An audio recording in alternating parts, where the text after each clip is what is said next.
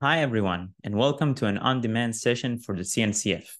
My name is Moore. I'm a lead architect at Port, and today we'll be talking about what do we mean when we say data model. We're going to learn how to think about what needs to be inside your developer portal. Should be a very cool session with a lot of very relevant information. So let's get started. Okay, so what are we going to talk about today? First of all, we're going to go through a short introduction to the world of platform engineering. Then we're going to talk about the core pillars of a developer portal. We're going to talk about what is a data model, why do you need one, how do we define a data model MVP, what is a blueprint, which is a port component, and we're going to go over some practical examples to create a core model and learn how to extend that model once we start getting started.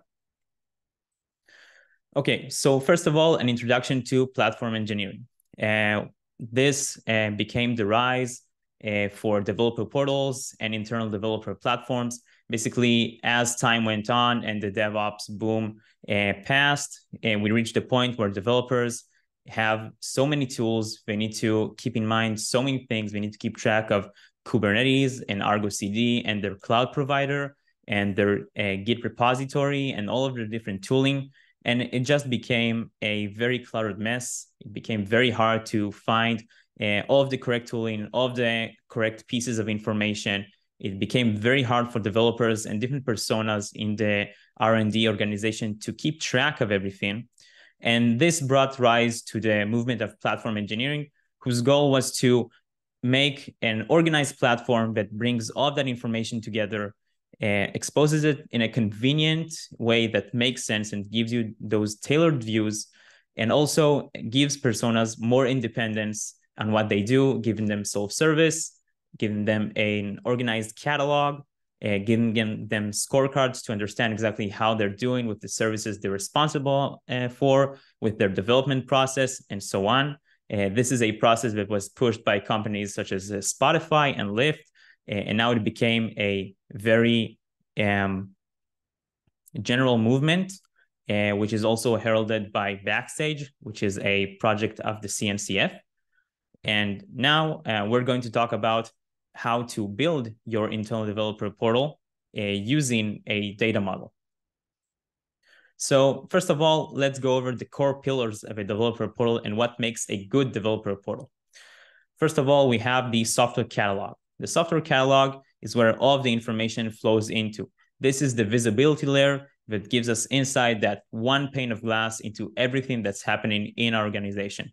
The services, the deployments, the CI/CD jobs, the resources we have from our cloud provider, and how they all connect to one another. This is that one pane of glass, that one tab developers need in their browser to get the answer to every question they might have, such as who is the current on-call, what is the documentation or README for a given service, and so on. Then we have the self-service layer. We want to give developers more independence. And nowadays, it is very common that developers would require certain resources from their DevOps. They might require a new cloud resource, some permissions. They might need a temporary development environment, and so on. And usually that revolves around finding their DevOps or sending a ticket or sending a Slack message. And usually what happens in that case, the DevOps will simply receive the request and run his own pre-made script that already performs that action and tell the developer, okay, it's ready, you can go ahead. We want to save that process, and we want to give developers the option to simply consume those pre-made scripts and pre-made actions through a self-service layer that contains all of the necessary role-based access control and guardrails to make sure developers gain more independence, but still have a safe way to consume those self-service actions. After that, we have workflow automation. As time goes on and your developer portal becomes more robust and caters to more and more use cases, the information that it holds becomes even more precious and even more valuable, which means that not only personas such as developers and DevOps and platform engineers can make use of it, machines can make use of that information as well. So we're talking scripts, CI/CD, deployment processes, and so on. They can all make use of the information in the software catalog to make decisions, to take control of the different processes and maybe put stops where they are needed and so on. And so that is the workflow automation layer. And we have scorecards. Scorecards are a way for organizations to push forward their engineering excellence and to keep track of how they are standing with standards within the organization and also standards of the industry. So they are able to configure scorecards for the different services, for their different clusters and cloud resources, and say, okay, I want a given microservice to only have less than 5 open tickets, or I want him to have no critical security vulnerabilities. And those scorecards will give us that overview of how a service is doing, how is it standing with regards to our best practices and to our goal. And we can also push initiatives to improve the standing of that service and tell the responsible teams to take care of those misalignments and anomalies to make sure that all services are in good standing. Now, of course, the developer portal is surrounded by a very strong role-based access control layer, which makes sure that only the proper personas see the information they need. It allows us to create those tailored views and not exposing too much information to personas who don't need it, to reduce that cognitive load, and also to make sure that certain expensive or dangerous requests or self-service actions can only be performed or approved by the proper people in the organization. And of course, the developer portal is comprised of a very strong interface. So a very convenient way to consume the information in the portal would be either through the UI or through an API or through something such as a chat apps or chat bot. And alongside with that, with all of the information that we have in the portal, we also have the R&D insights and reports layer, which gives us visualizations over the information, over what developers are doing in the portal, over what actions are being executed and their status, and so on. And since today we will be talking about how to create a data model and what should our data model contain, the primary layer that we're going to talk about today is the software catalog. Now, what is a data model? So a data model is a representation of the layout and architecture of the different components that make up your environment and infrastructure components. The goal of the data model is to make it easy to understand the interdependencies in your infrastructure and how your SDLC tech stack comes together. The idea is to create a model that shows how the different pieces in your infrastructure connect to one another, how they speak, what are the dependencies, what are the interdependencies, to be able to create that proper cloud map showing you everything from the first line of code to the service running in your cluster, in your cloud provider, and all of the pieces in between. Now, why do we even need a data model? So every organization is a bit different. Everybody have a different architecture. They use a different set of tools. They use a different cloud provider. The frameworks might vary. And all of those changes might be very slight or very broad. Some organizations are completely different from one another. And so we need a data model that is flexible and customizable, because the data model should serve you and it should be make it possible to build the best developer portal for your organization and for your needs. So that is why a flexible and dynamic data model is crucial. Now, the data model should reliably describe your infrastructure in a way that resonates with your organization terminology, architecture, and workflow. That means it can't be a closed set of resources which you simply ingest information into. It needs to be customizable. It needs to be able to have custom connections and custom properties which match what you care about and what you would like to track in your developer portal and in your organization. Now, a data model is a way of addressing desired use cases for the internal developer portal.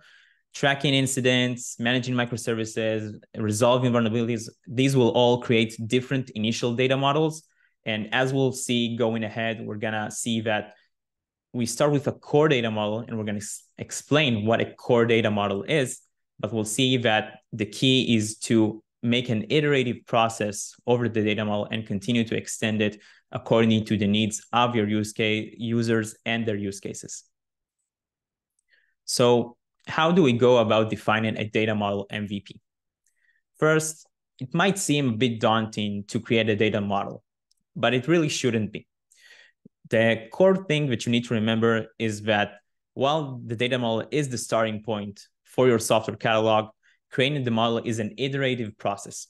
As time goes on, you will continue to add and modify and change and delete components in the data model, but the core should not frighten you, and it should not stop you from starting to get going and creating that initial portal. The idea is to get started, find a particular use case that your developers want to solve, that your developers have a pain point in, and implementing the initial blueprints that represent and solve that use case.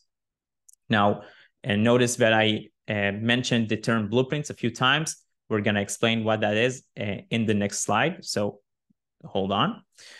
Now, once the initial use case is implemented, the goal is to continue to extend the data model and implement additional use cases. And as time goes on, the data model will continue to grow. But again, because it is such a flexible object, it is perfect for that purpose. It can continue to adapt to your needs, to the needs of your users. So we talked about blueprints a bit. Let's explain what a blueprint is. So blueprints are schema definitions for any type or kind of asset in your software catalog. Blueprints are customizable components which make up the schema of your data model, and blueprints are made of properties. So what does that mean? You can think of a blueprint as a schema for a table in a database.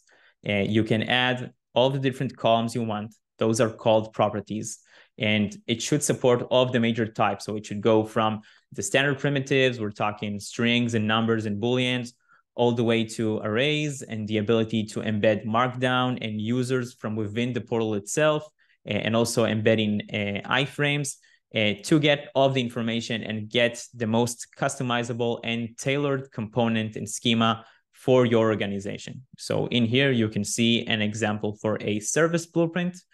And once we start diving a bit deeper into the core model, you're going to see exactly why that service blueprint is important and why it looks the way it does. And we're going to dive a bit deeper into that in just a few minutes.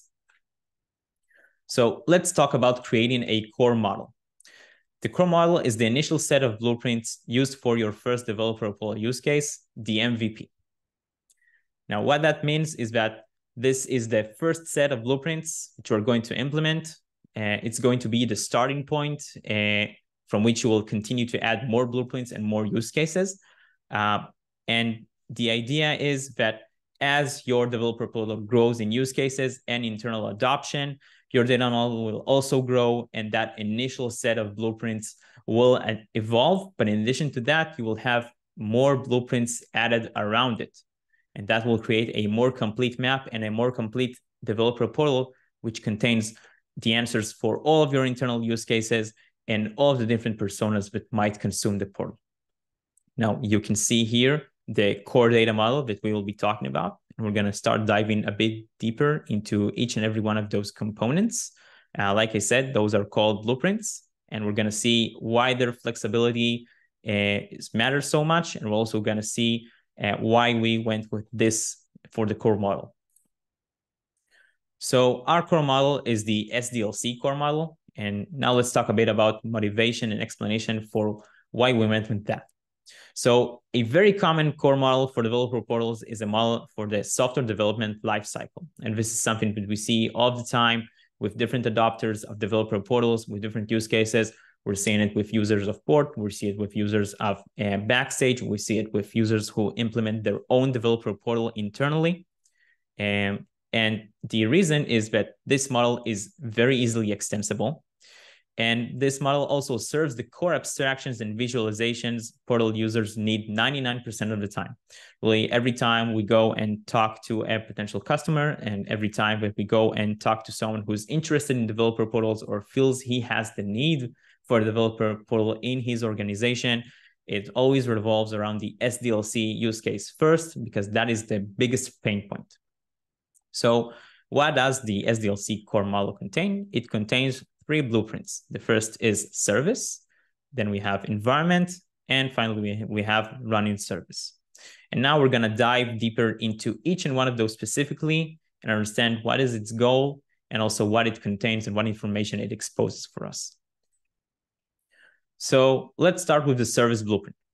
The service blueprint is used to represent a static code repository and its related metadata for a microservice. It is very common to use the service blueprint for metadata information, and we have some example properties here for the service blueprint, such as the URL to the service repository, the team responsible for the service, the language of the service, the README documentation, and the service architecture diagram. Now, remember, we said that blueprints are customizable objects and that developing the core data model and the data model itself is an iterative process. So what you're seeing here is a suggestion for an initial core data model. But since every organization is a bit different, your core data model might differ. It might have an additional blueprint or two. It might have 2 properties less. It doesn't matter. The idea is to start with a single use case that fits you and will answer the pain points of your developers and of the consumers of your developer portal. And we're going to see why we went exactly with this initial set of properties in the service blueprint in just a few minutes when we see the end result inside the developer portal. But use this as a reference, use this as a guide, and also keep in mind why we even want all of this information. So when we're talking about a service, when we're talking about a static code repository, we want to have all the necessary information in our developer portal. We don't want to run around too much and have too many open tabs. We want to keep track of everything from a single place, a single pane of glass, and the service blueprint in the core data model is exactly that. So we're talking the URL to the service repository means we don't have to search around our Git provider too much. Finding the team responsible for the service as a team property means that we always know who to contact if there's an issue, if we want to learn more about the service. The language of the service could make it very easy to understand if it can easily be picked up by us, if we need to add a new feature, if we need to track how many services in our organization use a particular language, or maybe make sure that it's using the latest version that has no vulnerabilities. The README documentation makes it very easy to onboard new developers and also for existing developers to pick up the service and start using it if they need to consume it or if they need to contribute to it.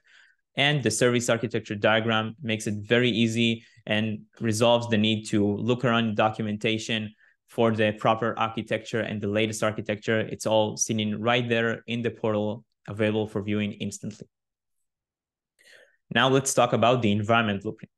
So the environment blueprint is used to represent an environment where microservices are deployed and resources are hosted. Use the environment blueprint to keep track of the environments where services are deployed and also gain visibility into the different environments maintained by the organization. So as organizations grow, and today we are in a very cloud-native oriented development methodology, and we see a lot of organizations having multiple cloud accounts, multiple cloud environments. They work in multiple regions, serving customers from all around the globe. And so keeping track of all of these different environments and their components and their different cloud resources can become very challenging. And the idea for the environment blueprint is to hold all of that information to be that high-level grouping that gives us the visibility into everything that it contains. So in order to do that, here are some common properties for the environment blueprint. We're talking about the cloud provider the environment is hosted on, which can be very beneficial for companies that are in the transition between different cloud provider, or maybe they are working with a multi-cloud architecture and they need to keep track of multiple cloud environments from multiple cloud providers. We're talking about the type of the environment. So is this a production, a staging, a test, a QA environment, and so on. And the region of the environment to be able to see, okay, what regions are we working on? Are we missing some regions for some of our clients? Are we upholding all of our compliance requirements and so on? So all of those things can be implemented through the environment blueprint.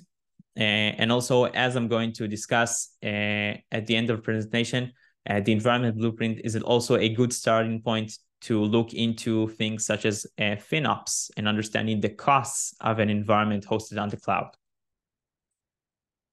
Now we have the running service blueprint. the running service blueprint is used to provide the runtime context for a service running in a given environment. Now, that is important because a service on its own is just static code. We said that it's just a repository. It has some metadata, the language, the responsible team, and so on. So that is all nice and well. And in addition, an environment is a collection of resources telling us what different cloud providers and cloud environments are we using, if we're on AWS or GCP or Azure, and what regions are we on. But the running service is meant to bring some runtime information and make the connection between those two blueprints. So the running service blueprint gives us the option to answer the question, how is my service in production looking? Whether it's stats, what are some URLs to its dashboards and monitoring dashboards and logs, what is the current API definition, and what is the URL to consume that API, and so on. So all of that information is runtime information that we can only get from an actual service running in an actual environment. And this is why the running service blueprint is so important, because it gives us that runtime context that a service entity from a service blueprint on its own does not give us. And it also gives us information on where is this running, and should we care if it is not healthy, for example, if it's a production service. Maybe if it's a test service, then we can take care of that tomorrow. We don't need to wake up the on-call developer. So all of that information is contained in the running service blueprint, and that is why it's so important. So some common properties for the running service blueprint is the commit hash of the deployed version, which helps us understand, okay, what version is actually deployed in production right now, or what version is deployed in test right now, and we would pretty soon want to promote to production. We can have the URL to the Grafana dashboard, to the Prometheus dashboard, and we can have the Swagger API reference for that running version. So for example, if we have that version running in production, we can have our developers testing with that version and learning how to use that API with their own services in their development process and add more features. Now, after we have all those three blueprints in place and we have that core model, what is the actual result? So as you can see here, we have those three blueprints and we also have relations between them. This is what gives us that strong context. This means that we can look at an environment and see all of the different running services. So we can see everything that is currently running in production, but we can also look at it from a service perspective and see for a given service, where is it currently deployed? And for example, if a service currently isn't running in staging and it's only running in production, so we have no way to actually reliably test and stress test and validate changes before we deploy to production. And we can also look at a given running service and look at our running service in production and look at its metrics, keep track, make sure that everything is okay, get direct access to the logs and to the API reference so that we can validate that everything with the service is okay, it is running properly, it is using the expected amount of resources, for example, CPU and memory, and so on. So the SDLC core model provides us with the basic layer of visibility into our services and environments with the proper runtime context.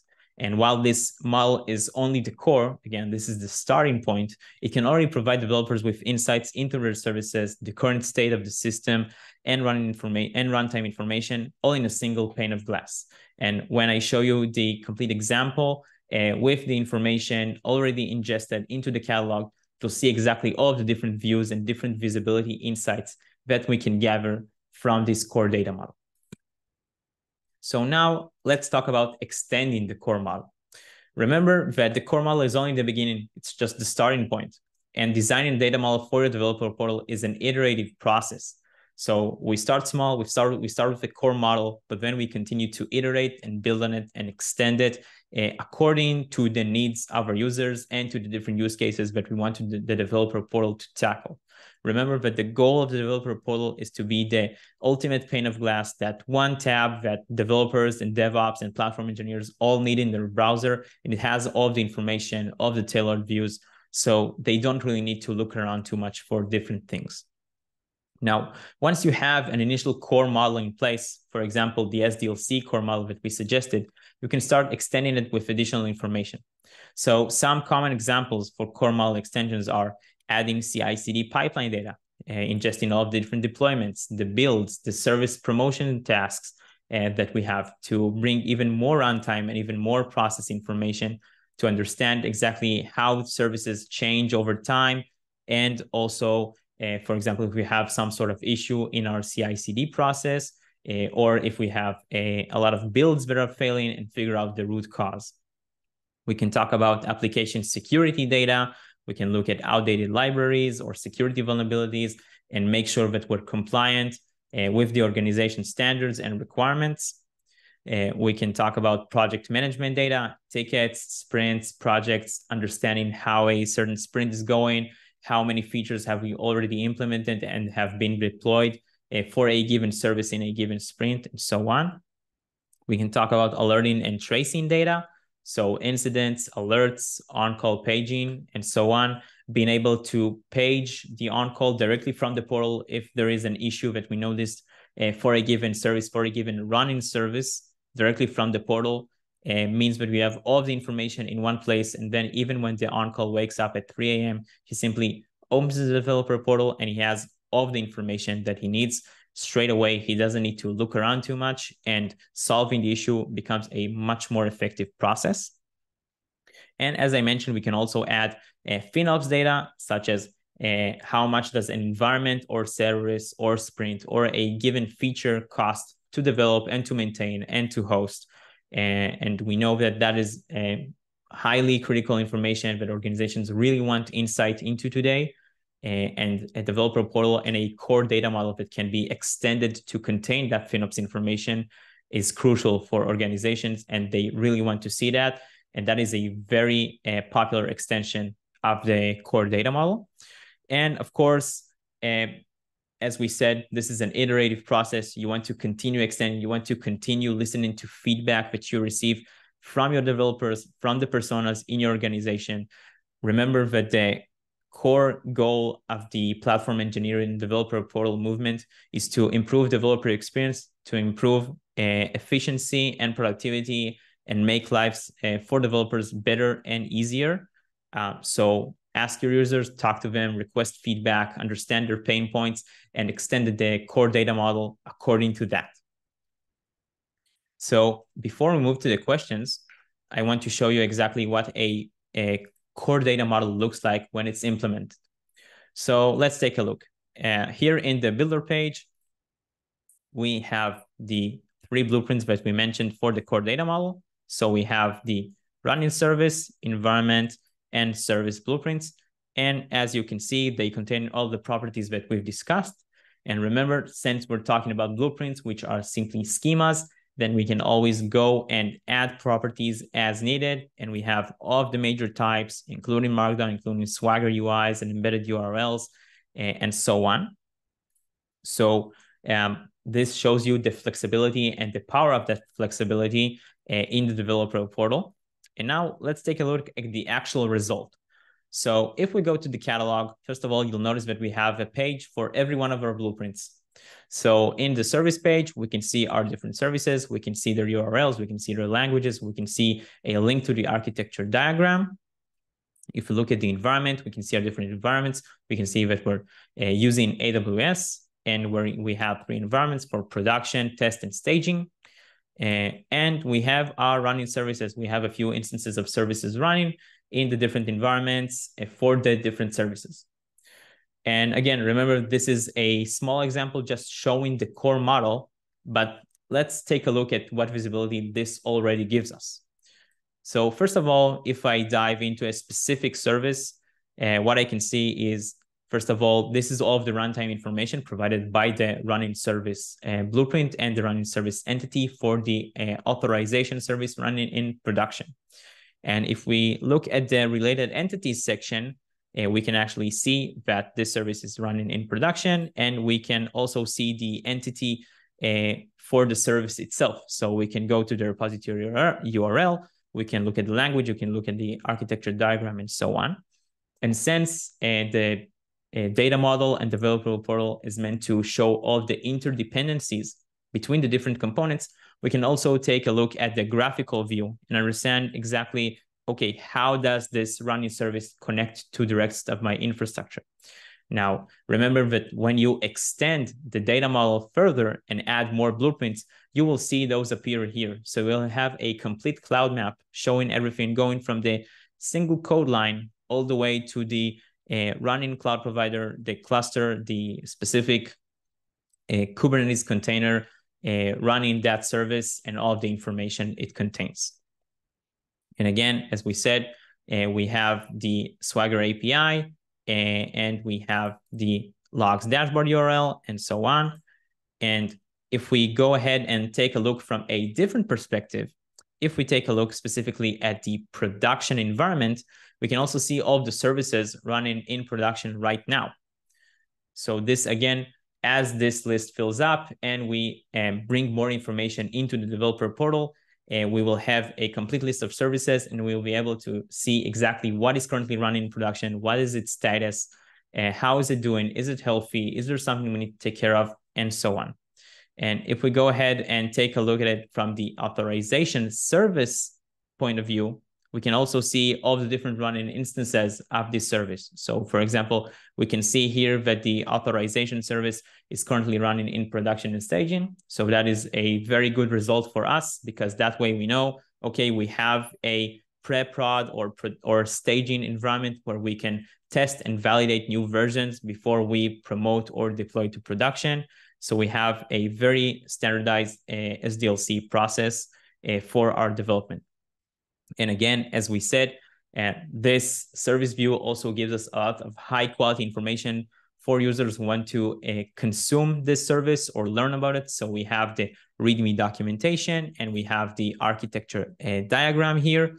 And this already gives us a lot of information that we know, and I believe that you also know, if you're watching this session, that developers are missing, and they really want to gain insight into this information and have that one pane of glass that provides them with all that high quality data.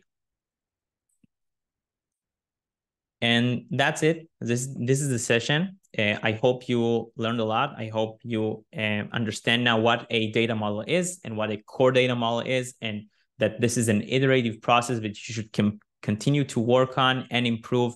Do not be afraid to make the first step. Do not be afraid to implement that core data model. You can use the SDLC core data model that we've shown here, or you can talk to your developers and listen to their pain point. Maybe they care about something else except for the SDLC. Maybe they want to tackle that first. So go ahead and do that. And again, if you have any thoughts, if you have any comments, feel free to contact me. My email is right here. And also feel free to reach out to us at getboard.io. Thank you so much.